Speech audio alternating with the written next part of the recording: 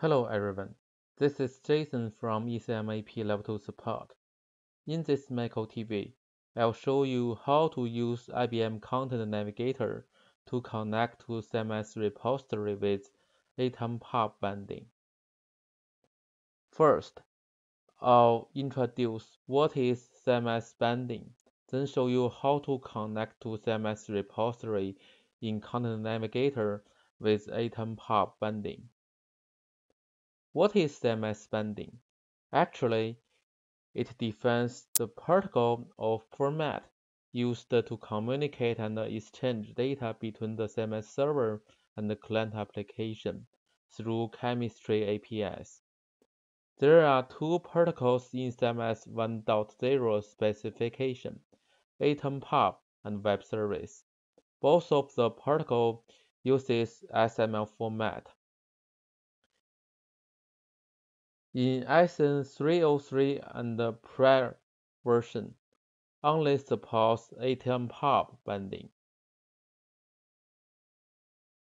Then let me show you how to connect to CMIS repository with AtomPub binding in Content Navigator.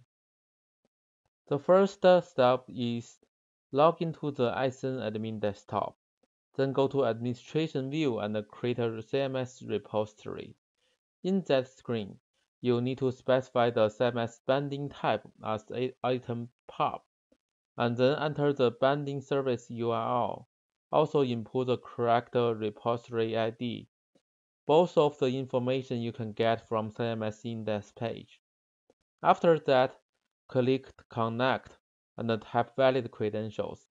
You will be able to connect to that CMIS repository.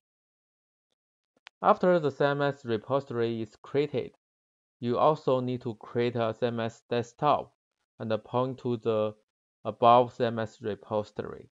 After the desktop created, you can log into the desktop to perform normal operation as ISO desktop. That's all I would like to share with you in this Micro TV. Thank you for your time.